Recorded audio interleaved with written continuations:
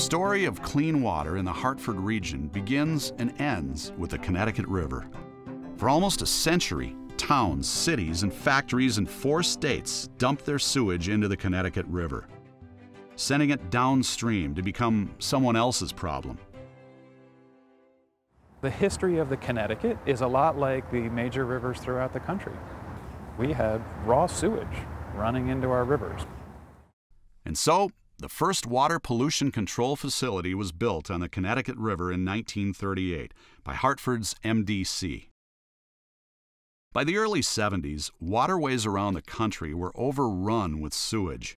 In response, Congress passed the Federal Water Pollution Control Act, commonly known as the Clean Water Act, with the stated goal of restoring and maintaining the chemical, physical, and biological integrity of our nation's water.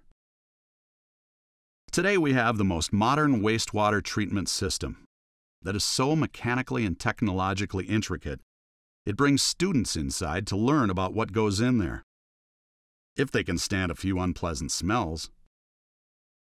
Point to which one is plant water or which one is potable water, meaning it comes out of the sink.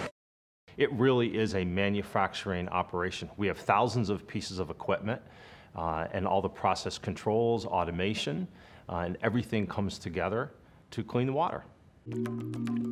This single plant treats about 60 million gallons of water a day.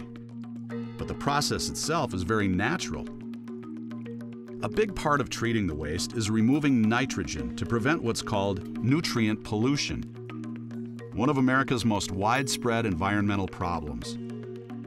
The wastewater treatment plant revolves around biology and the microbes that are there to help digest the waste and get rid of the nutrients. It really, in many ways, is a natural process that we just try and speed up. When this river system is carrying less nutrients down to Long Island Sound gets healthier, and Long Island Sound gets to be a more important economic engine and can continue to grow and produce ecological abundance, which produces recreational abundance, which produces economic abundance, which produces a higher quality of life. But despite all our new technologies and progress, the Connecticut River is still threatened by a common event we can't control: rainfall.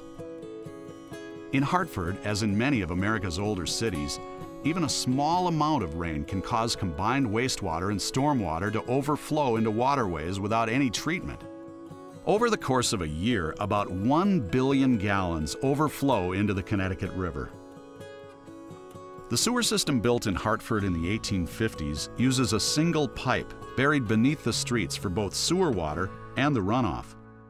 Our average daily flow might be 60 million gallons a day, but during a wet weather period, we could treat in this facility upwards to 130 or 140 million gallons a day of wastewater.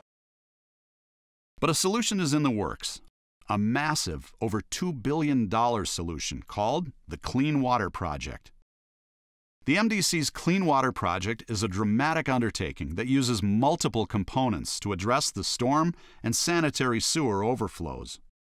From the separation of the combined sewers in the street, to the expansion of the capacity of the treatment plants in Hartford and Rocky Hill, to building an innovative storage and conveyance tunnel large enough to store over 40 million gallons during storms, and then slowly released to the treatment plant, the MDC would not be able to take on such a project without the cooperation and coordination of our customers and our communities.